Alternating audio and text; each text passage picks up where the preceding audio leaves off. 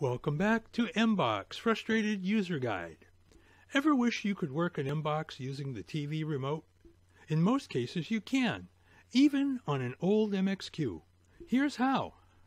MXQ with Android 4.4.2, which you're seeing here, is one of the very few TV boxes that I've tried that works perfectly with consumer electronics control.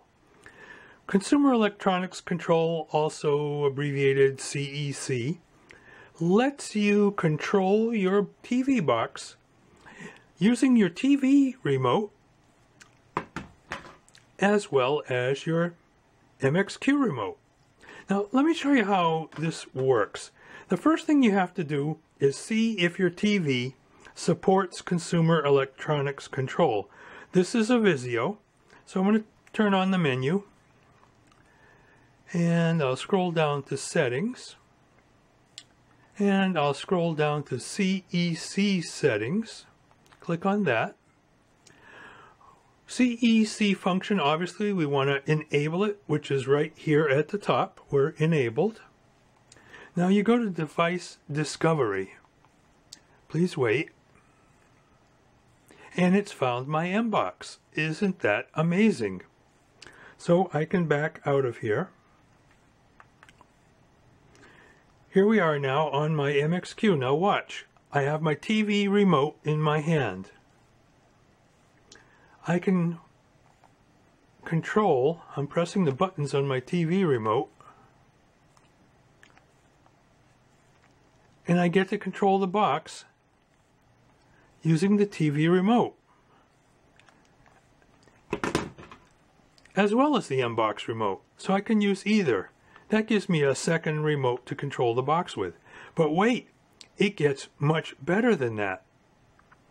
Because I'm going to turn off the TV.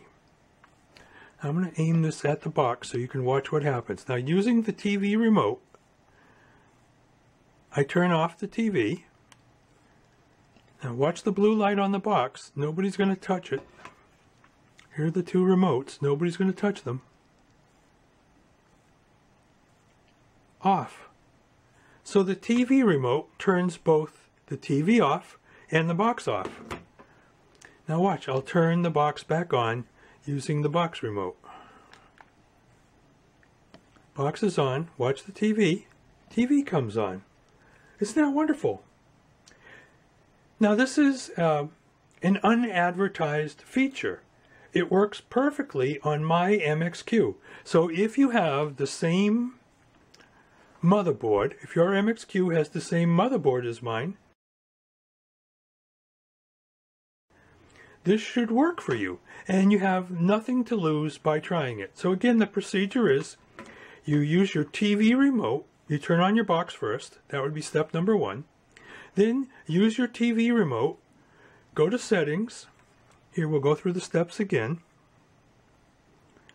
So on this one I have to find the menu button.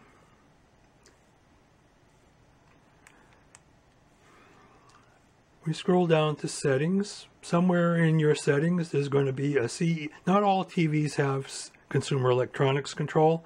On some brands it's called FunLink or something else. It's kind of brand specific. You turn it on. We have it enabled here. You go to Device Discovery. If you have more than one device that can be controlled, it will find all of those devices, and you have to select the one you want to work with your TV remote. Only one device can be selected at a time. Even if you've got 5 different things plugged into your TV that could be controlled by this, only one can be selected. The other thing, this only works on HDMI. If your TV box is connected to the AV input, which would be the yellow RCA jack, this is not going to work. Consumer Electronics Control is only for HDMI, but it's very useful. It works great. I really like having a second remote. So here, let's try it again. I'm going to use the TV remote. I'm going to turn my television off. Watch that blue light down there on the box. It takes a minute for 30 seconds or so for it to turn off. There it goes. So pretty nice, a really nice feature. If you've never tried it, you may wish to try it. Now let's look at my MBOX settings. So I've turned it back on again.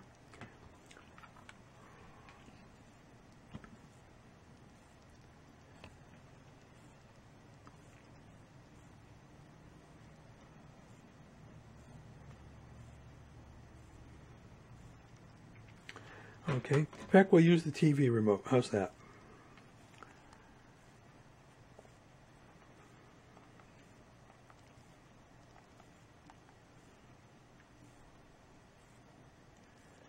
Okay, network at the moment, I'm connected by Ethernet. Notice that HDMI auto detection is off. Hide status bar is off. That's why we have the status bar down here at the bottom. Advanced. Remote control is off, not on. Google TV remote is off, not on. Digital, audio, auto detection, off. So essentially everything is off. You don't have to have any of these controls turned on for this to work. So if it's that easy, why don't more people know about this? Too many variables. Here's a list of trade names for consumer electronics control. Of the TVs I'm familiar with, only Vizio identifies CEC correctly. Like Tomcat's marking territory, other manufacturers put their own spin on it. Am I the only one who thinks that's unnecessarily confusing? Then there are settings differences. Every TV and every MBOX sets up CEC differently. My H96 Max RK3318 with Android 9 has 3 CEC switches in settings.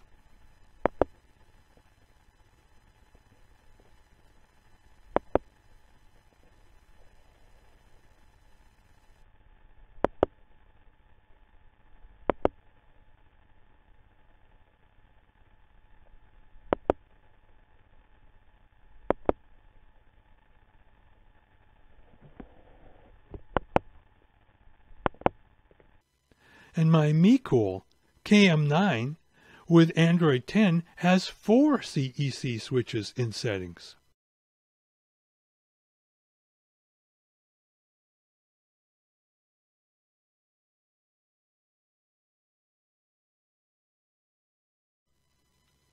The fourth, auto change language switch, is a curiosity.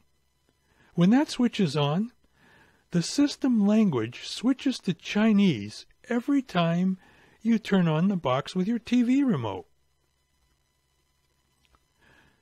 Then there's the quality of the HDMI cables that typically come with TV boxes.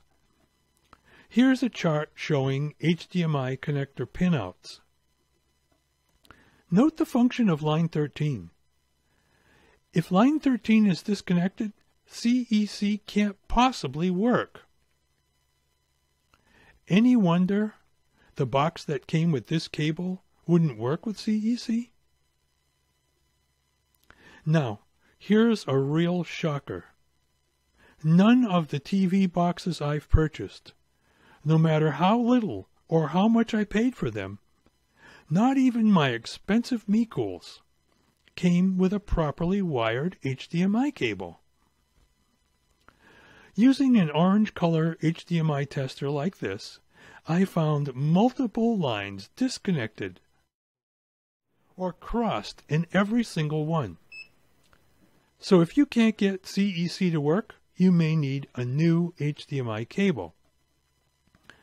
These Minix HDMI version 2 cables have worked very well for me. They're wired correctly, they're soft and flexible. If I had to order more today, these are the cables I would get. One final tip. Stay away from really thick HDMI 2 cables. Braided cables work great with Blu-ray players, DVRs, and cable boxes, but they're so inflexible that they tend to twist little TV boxes right off the table. Well, I hope you found this info useful. Please like, subscribe, and leave a comment if you did. Likes and comments really help the channel. Thanks for watching.